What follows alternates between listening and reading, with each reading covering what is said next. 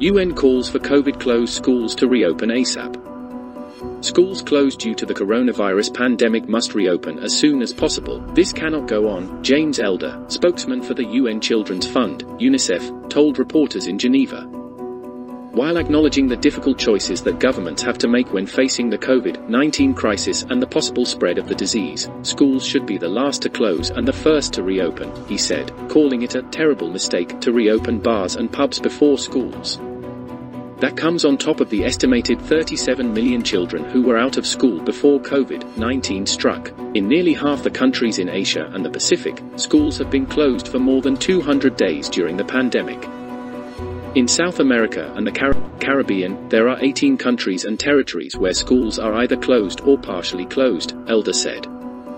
Around the world, education, safety, friends and food have been replaced by anxiety, violence, and teenage pregnancy, he said. Citing Uganda, he said that between March 2020 and June 2021, there was a more than 20% increase in pregnancy among 10 to 24-year-olds. Remote learning remains out of reach for a third of pupils around the world, UNICEF said.